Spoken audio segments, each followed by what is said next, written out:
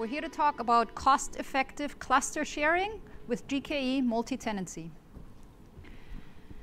If you listened to yesterday's keynote, you heard Eyal Manor talk about how it is very important for our customers to deliver value to their own customers quickly and to be able to iterate quickly. I'm sure this is very important to all of you as well. And of course, our customers and you as well want to deliver value to your customer at the minimum cost possible. So we're here to talk about how a GKE multi-tenancy strategy fits into this picture.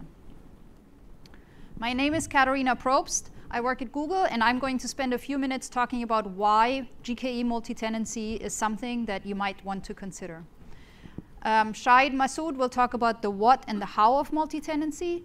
And then finally, Karl Isenberg from Cruise Automation will give us a customer perspective, a real-world scaled use case of multi-tenancy in practice.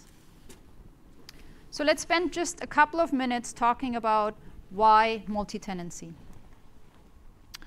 At a glance, Kubernetes is a user or a set of users interacting with a master. Master holds the API server, the scheduler, other things, and the master is responsible for managing a set of nodes that run your actual application, right? So when you have one cluster and one user, things are relatively straightforward, right? User interacts with the master, master manages the nodes. But what happens when you have multiple users and multiple clusters? So think, for instance, if you have many teams in your own organization that have to run different applications, or even external customers that run different applications. So what happens when you set up a separate Kubernetes stack for each one of your users? And I want to give you two things to think about, going back to our cost and velocity arguments.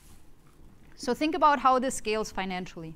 Having a completely separate stack, if you look at this, one of the things you will notice is that you now have a proliferation of these clusters, right?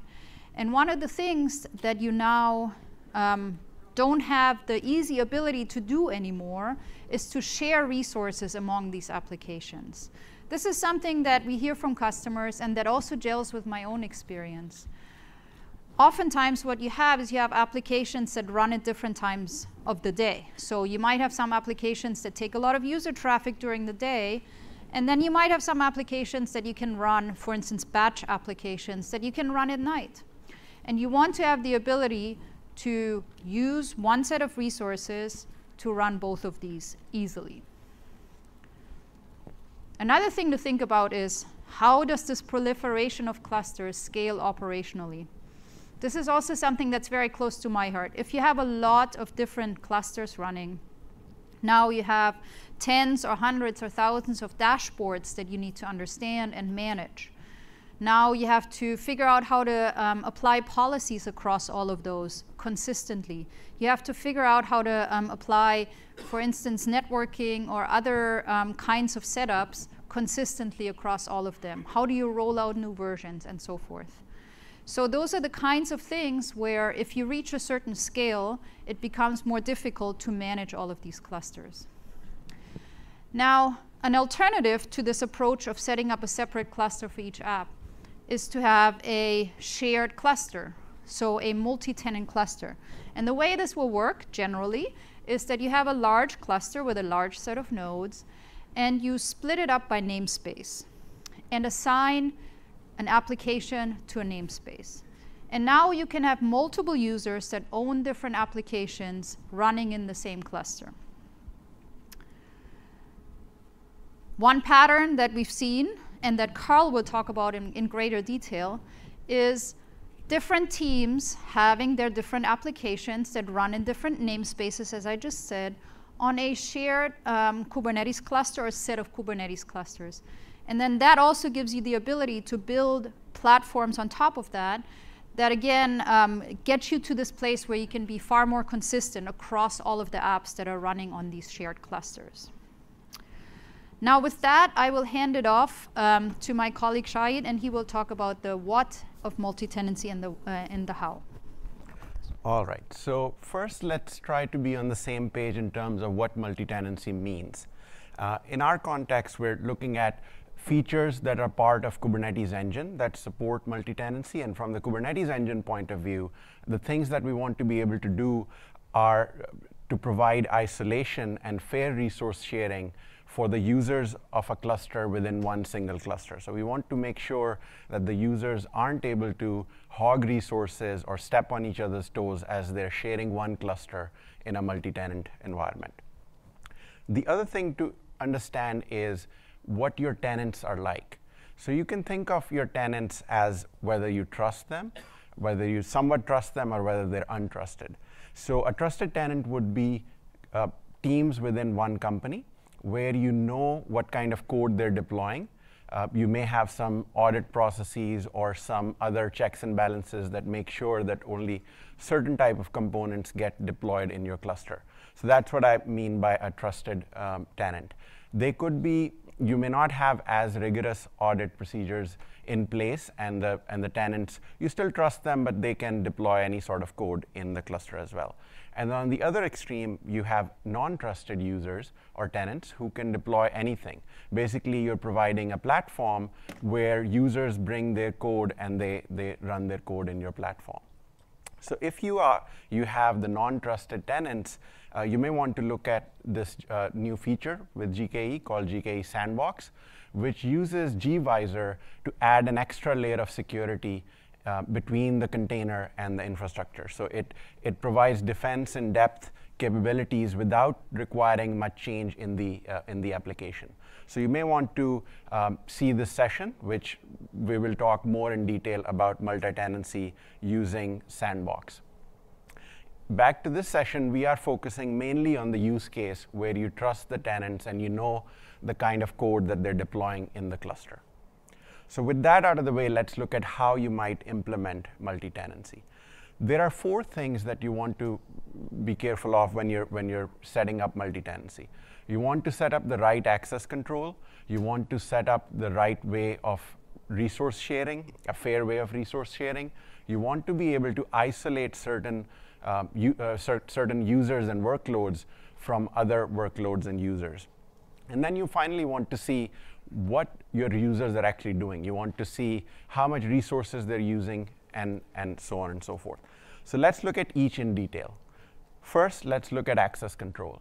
So GCP at a higher level provides a mechanism of access control using projects and identity and access management. So project is a high-level primitive which allows you to sort of group resources and then allows you to provide roles to users within for those resources. So one key takeaway here is that when you add a role for a user for a project, it applies to all the clusters in that user. So if you give someone the Kubernetes Engine developer role for a project, they'll have that role for any clusters that are contained in that project.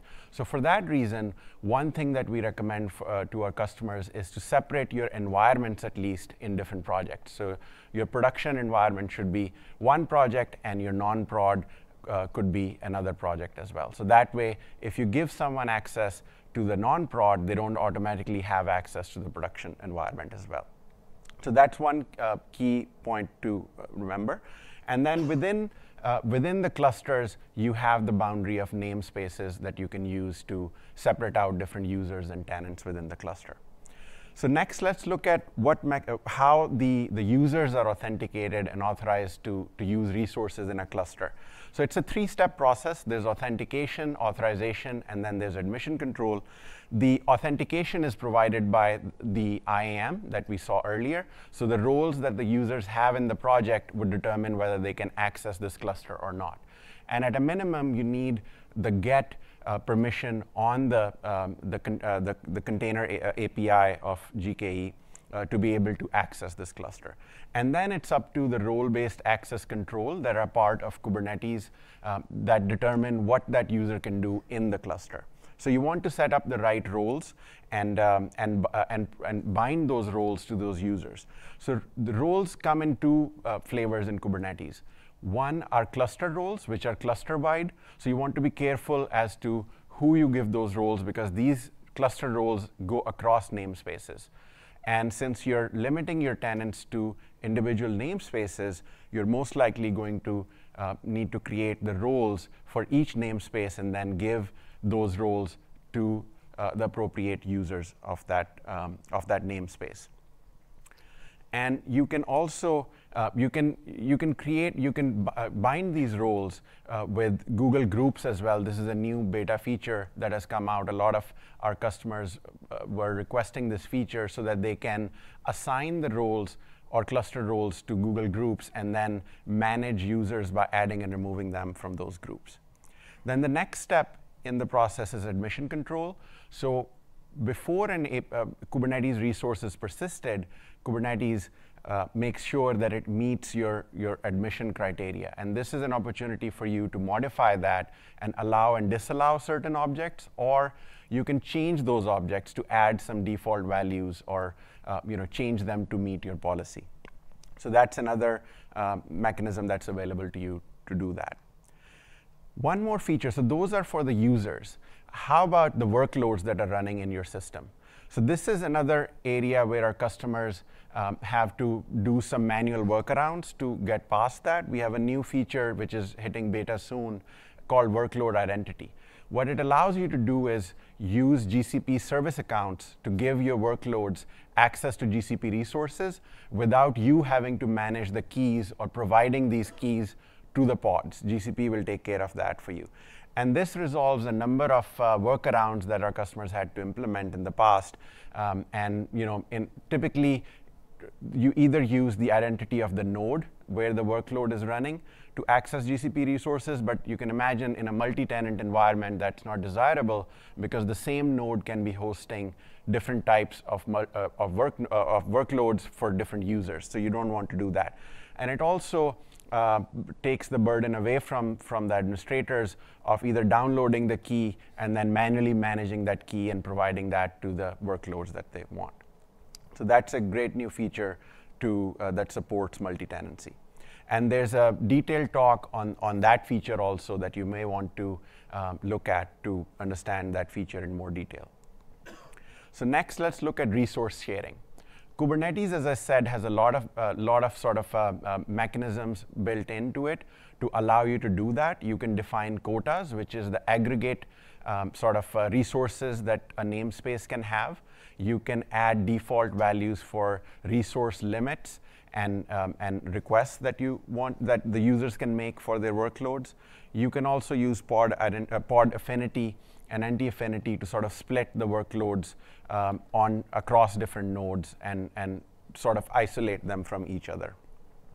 And then pod priority can be used to sort of prioritize different workloads over the others, so high priority workloads can preempt lower priority workloads as well. Next, let's look at runtime isolation.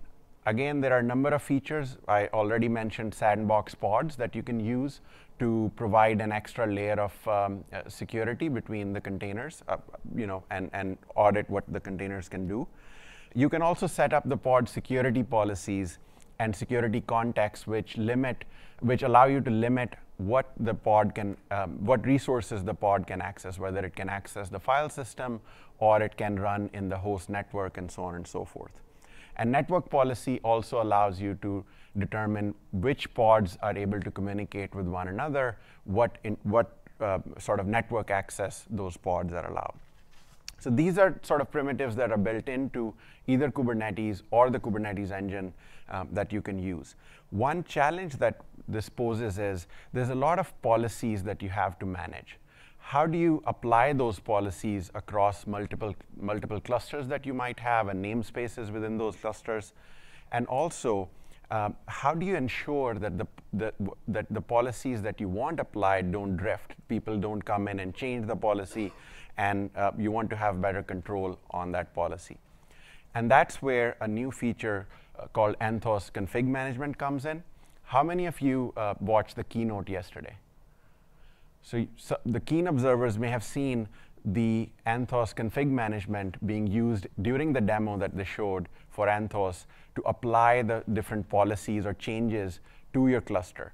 What it allows you to do is to define your policy in a central place. You can check that into a repo, so you can version control that. And then config management will automatically pull that policy and apply it to all the clusters that are enrolled in that config management. So I'll give you a brief demo of that to show how that works. So I have a cluster where I don't have any workloads running right now. And I have defined my policy into this repo that I have. And you can define any Kubernetes native resource. It doesn't have to be just those policies. You can define the quota. Here I have a quota defined where I can have 70 pods in each namespace and so on. And I can also define deployment. So if you wanted to have some workloads running by default in those namespaces, you can define that as well. So I have this this workload that I'm running in this namespace as well. So next, what I'll do is I will apply that policy in that cluster.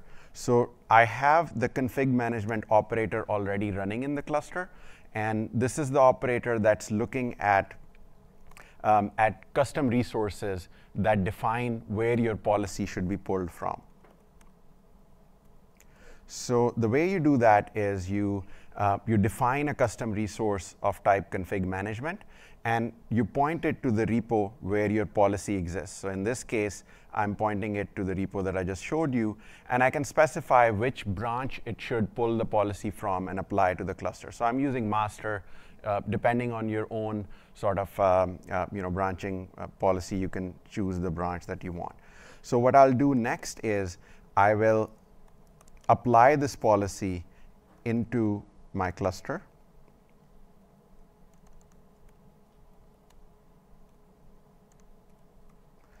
And what that is doing is, essentially what this will do is it will create that policy in the cluster. So one thing you'll notice is if I go back to the workloads, it will start a few processes that will start pulling the policy from the Git repo and start applying it in your cluster as well.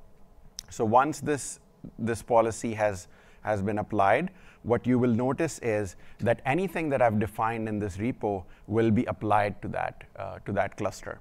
And the namespaces that I've defined, blue and green and common, and the quota that I've defined will be applied to that cluster as well. So while that is, while the policy is applied, I just want to point out a few things here. One thing is that you can, since your policy and all of your resources are checked into a repo, you can use your sort of build pipeline to make sure that any changes in the policy are validated through some tests, they're reviewed, whatever process you have for the review. And then once the review is complete and you merge those changes back into the branch that you want to apply to the cluster, that config management will automatically deploy it in the cluster for you.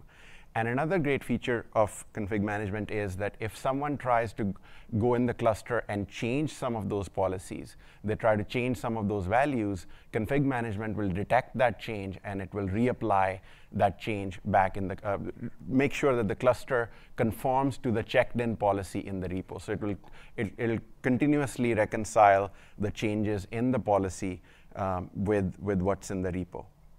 So let's go back and see if this has started.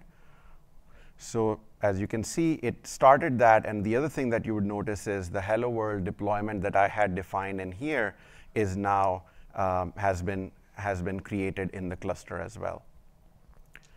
So let's say if you wanted to change some of those, so let's say I want to change the change the quota. I want to make a change. So what I can do is I can again follow my workflow for pushing changes to the Git repo.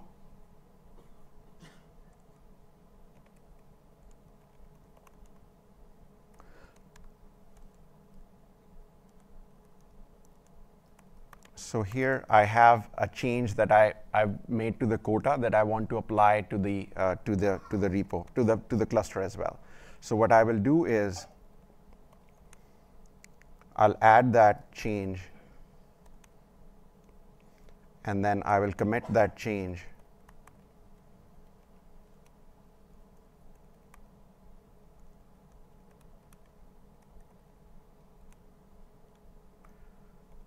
And once I push that change into the repo, config management will automatically apply that change into the cluster. And now if I look at the quota in that namespace, what you will see is that the quota is 50, and it has changed from 70 to down to 50. So this is an easy way to make sure that your policies always stay in sync with whatever you've defined in your repo. So getting back, so there's a more detailed session where we talk about the config management. So you may want to check out that session as well. It's later tomorrow. So let's finally look at how do you get to know what your tenants are up to in the cluster as well. So for that, we have a new feature in GKE called usage metering. What it allows you to do is capture the resource usage that your users have in the namespaces that they've been assigned to. So you can capture usage of memory, CPU, and other resources in the cluster. It will put that data in a BigQuery data set that you can later analyze and visualize as well. The important thing is this does not automatically generate the billing data for those tenants, but you can combine that data with your GCP billing data to figure out how to bill your tenants as well. And you can visualize that data using something like Data Studio to see what your tenants are doing. So these are just some of the features that can help you set up multi-tenancy, but we have a real use case from Cruise Automation, and I'd like to invite Karl to come up here and walk us through their use case.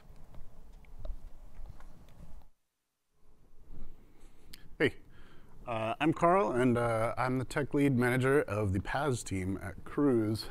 Cruise is doing self-driving vehicles in San Francisco. If you've been around here a while, you've probably seen our cars driving around San Francisco. And we try to connect people with the places, things, and experiences that they care about doing this. This is a visualization from one of our other open source tools that you can find more information about on our blog, but it's basically visualizing the LiDAR data and our mapping data together.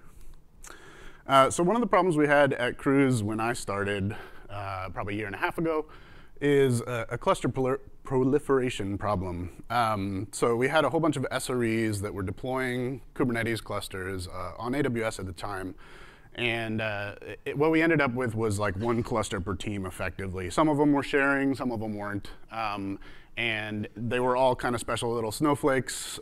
Most of them weren't upgradable. Some of them had like defaults still configured, like 1-year time bombs on the root CA, which would then expire and then lead people to frantically replacing them.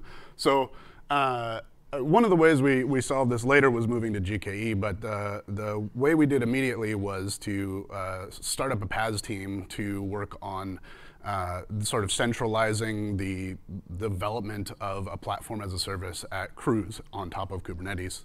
At Cruise, we have a lot of workloads that are fairly diverse. So we do ML and data processing, backend services, reporting batch jobs, productivity tools, continuous deployment, continuous integration, platform add-ons. And a lot of these were already in containers. So we're pretty cloud native. We're just trying to become more production ready before we launch our services in the coming years. So some of the reasons why we went into multi-tenancy or why we decided to invest in multi-tenancy, one was cost savings. We already recognized that we were spending a bunch of money on these masters running Kubernetes clusters, and we didn't really need them because we weren't maximizing the masters.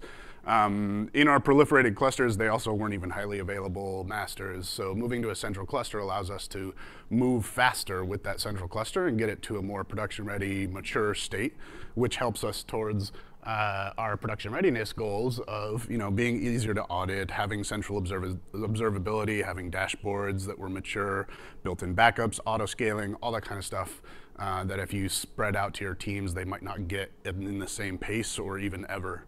And then the other thing we care about a lot was developer productivity or velocity.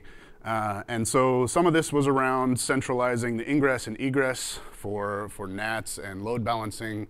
And some of it was around centralizing config management and image building and continuous deployment, basically all trying to get our developers to have to consider less of that. And also to free up our SREs so that they could focus on other tasks rather than having to build the platform themselves.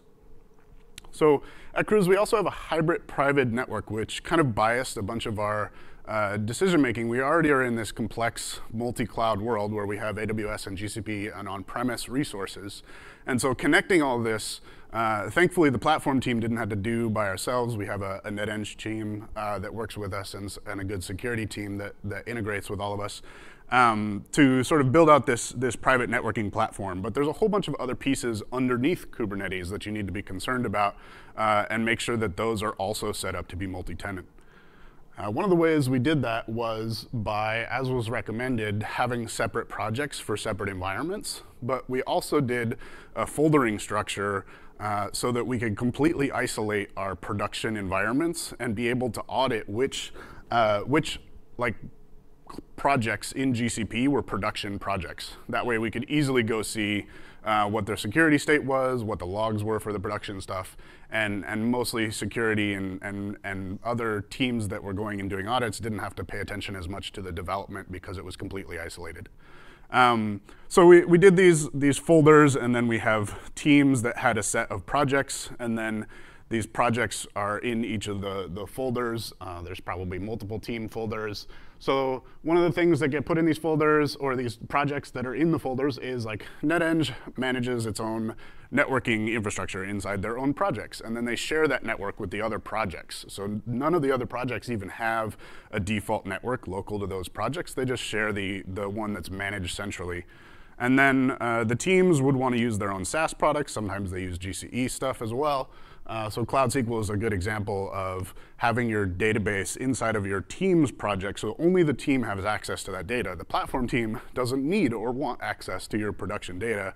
The NetEng team probably doesn't either, so it keeps a good isolation between teams. And then this also means that the PaaS team or the platform team can handle the Kubernetes clusters inside their own project, which means that while we have control of those projects, people outside of the central team don't have access to come play around with the Kubernetes settings. They just get access to the Kubernetes that's running on it. So in Kubernetes, in GKE, we also sort of emulated this matrix of multi-tenancy. So we have dev, staging, and prod shared clusters. And we also have namespaces that are assigned to those teams.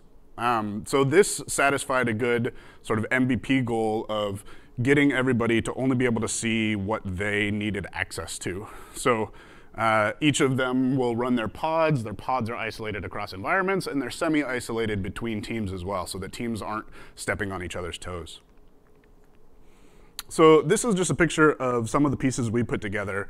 I think PaaS is a little bit of a controversial term, but in our context, GKE by itself is not enough.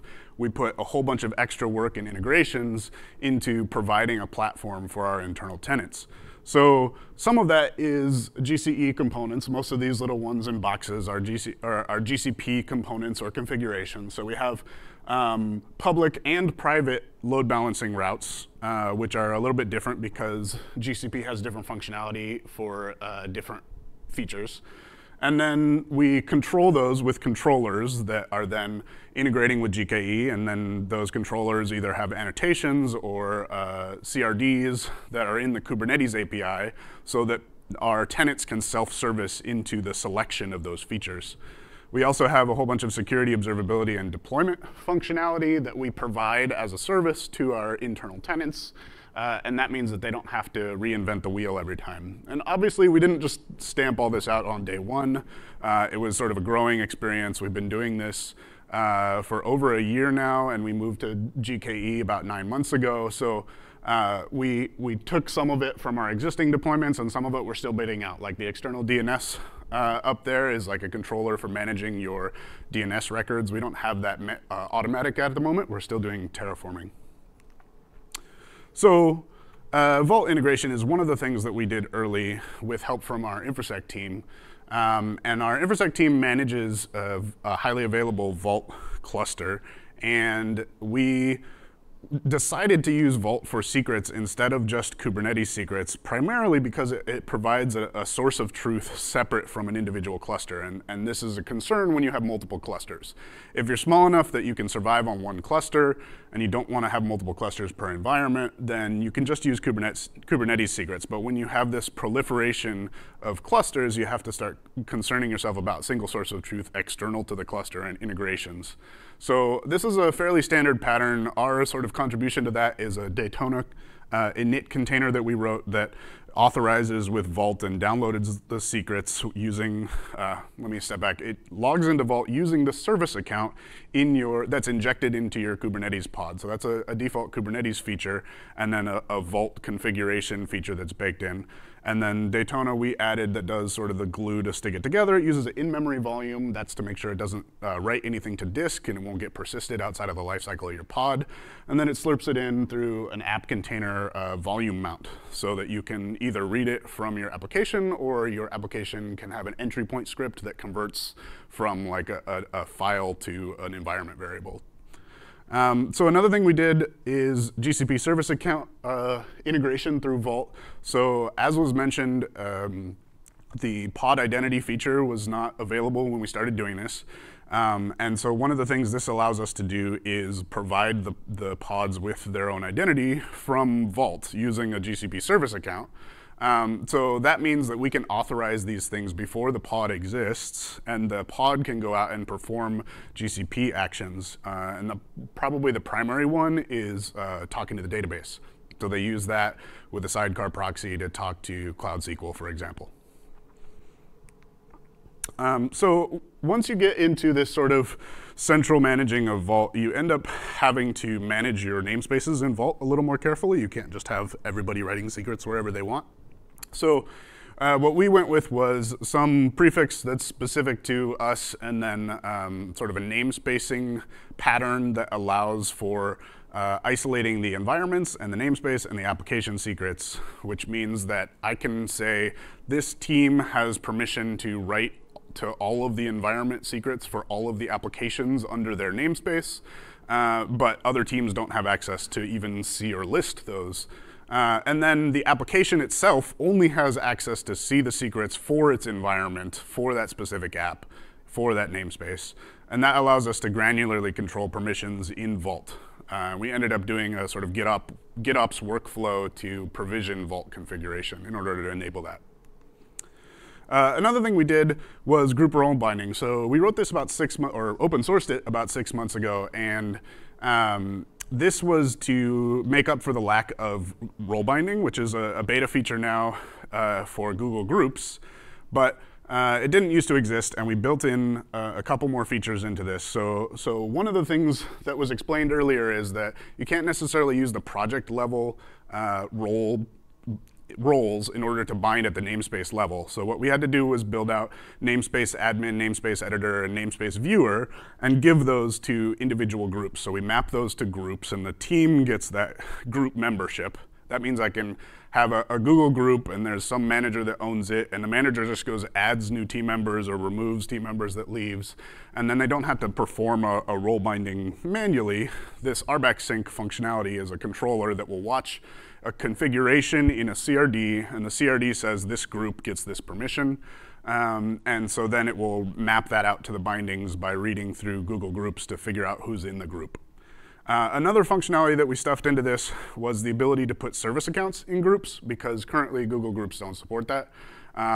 So what that means is that we can give a service account a specific role and then add it to a group whenever we make new service accounts, and we can use GCP service accounts to do that rather than just Kubernetes service accounts.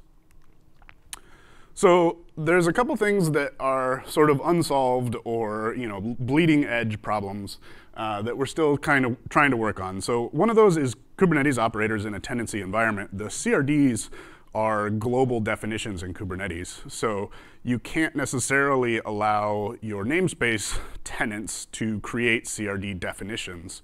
So what we do is we, as a cluster operating team, deploy CRD definitions and then allow them to make CRD resource objects in their namespace, but that means you can only have one sort of permutation of that CRD at a time because CRDs weren't designed for multi-tenancy. So that means we're effectively helping people deploy operators. Also, the container registry is tenantized at the level of Google projects, or GCP projects rather. So if you want full isolation between teams, every team has to manage their own GCR. Otherwise, what we do is we host a central one for development purposes and give everybody like admin to it. That means they have push and delete functionalities. And then everybody can push to that, but we don't allow pulling from that for the production cluster. So our production cluster, we only give access to service accounts, and those service accounts are then used in continuous integration or building. So all of the containers that run on our production environment, we know were pushed from CI.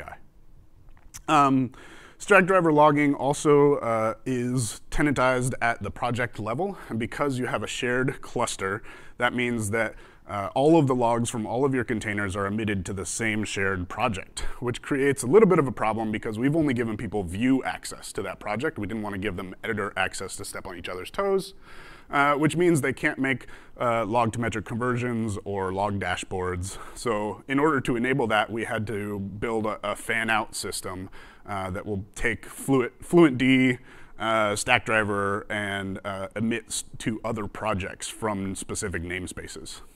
Datadog metrics, we use Datadog instead of Stackdriver for our metrics right now, and primarily that allows us to aggregate them all, but it's also not super multi-tenant. So you might have both a fan out and a fan in problem with both logging and metrics because your auditors might want to see all of them and your teams just want to see the ones they care about. So GCP has the ability to like slurp all your logs into one auditing project. So we use that for auditing, and then we use this other fan out solution for the tenants. Spinnaker is another one where we had to build our own operator to make Spinnaker more isolated. Because we have so many namespaces, we have like 20 namespaces per cluster and maybe a dozen clusters. That means that we are doing account binding and role binding in Spinnaker to isolate who can deploy to what from Spinnaker, which is a little complicated. And then on resource isolation, probably one of the weaknesses of Kubernetes in general for multi-tenancy is that there are some things that are not well isolated yet. So like CPU and memory are great, they're isolated, you opt into it, and then you have that amount of resource. It even has preemption on those.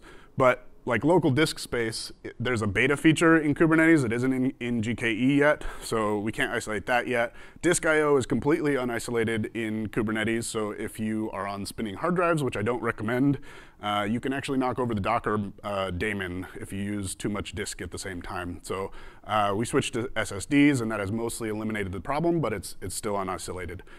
Ingress and egress, I mentioned us having solved those sort of at the platform level, but they're also a little bit unisolated. One of the ways we're hoping to get towards isolation in the future here is with Istio. So Istio adds the sidecars to each container and allows you to monitor the ingress and egress from every container, which allows you to do sort of traffic management, but Kubernetes doesn't come with that by default.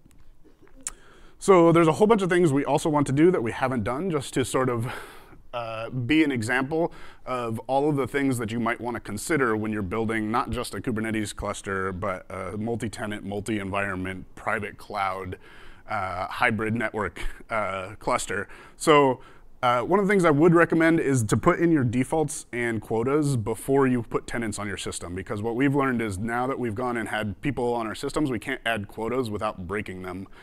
So we have to do an analysis on like who's using what and then make them per namespace quotas, and then add like a GitOps approval process and all that kind of stuff.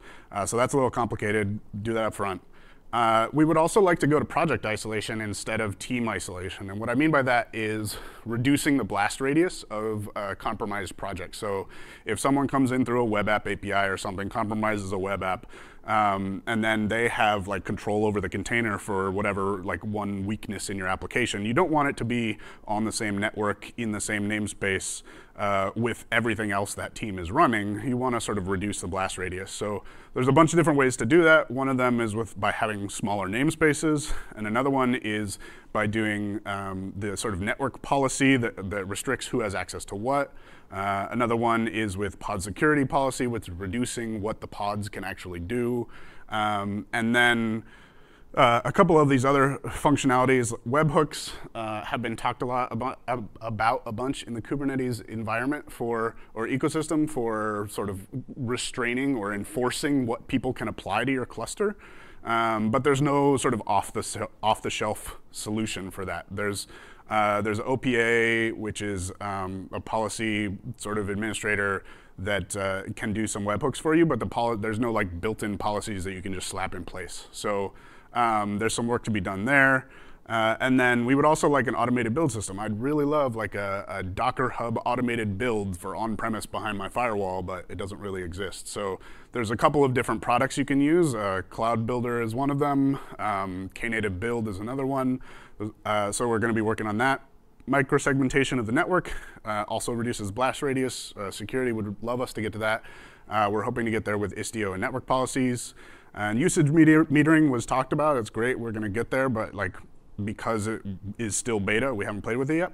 And then service RBAC is also kind of important with your users to services or user to Kubernetes. That's built in with GKE. You get your Google user auth, and then you can do role binding against users. But once your application is running, how do your applications authorize with each other? And this is kind of a problem everybody has to solve. And there's no sort of out-of-the-box solution that I know of yet. End-to-end TLS is another one. GKE doesn't come with this built in. You can use sort of a let's encrypt controller solution, but we wanted one that would allow us to do both public and private domains. So then we need to host our own CA and automate the controller for it, and then make it different from the public one, that kind of thing. Plus, we don't really want to be inserting TLS certificates into every pod. We'd rather inject to the load balancer and then have service mesh handle the last mile encryption. That way we're not putting secrets that can be compromised down into the pods. We have sort of a two-layer encryption scheme. So basically, moral of the story, if you're big enough to build a platform here on top of Kubernetes, which Kubernetes is a platform for building platforms, then you're probably big enough to make it multi-tenant. Multi-tenancy does require additional work on top of Kubernetes, and I wouldn't necessarily say it's for everyone. But if your alternative is multi-environment or multi-instance, then you're going to have to build some layer underneath it that allows you to deploy a bunch of clusters. And so if you're already building a layer, you might as well make it multi-tenant instead.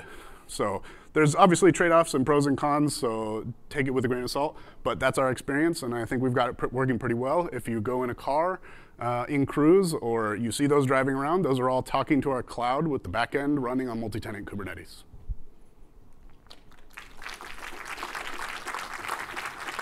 All right. Thank you, Karl, for sharing the journey of Cruise automation to using Kubernetes in a multi-tenant fashion. I just want to close out with a few key sort of takeaways. So, by centralizing, Kubernetes has a lot of like learning that you have to do to understand how to run it well. And by specializing that knowledge with one team that operates your clusters, not only builds that sort of center of excellence, which allows you to implement the best practices across multiple clusters, but it also frees up your developers to spend their time on developing stuff that adds value to your company. So I think that's some of the key takeaways. And then it gives you the operational efficiency by letting that specialized team to manage those clusters for you. And it also saves you some infrastructure cost by consolidating a large number of clusters into a fewer multi-tenant clusters as well. And GKE has some new features that can help you set up that multi-tenancy. As we heard from Karl and Cruise, there's still some work to be done, and you'll see those features come out as well.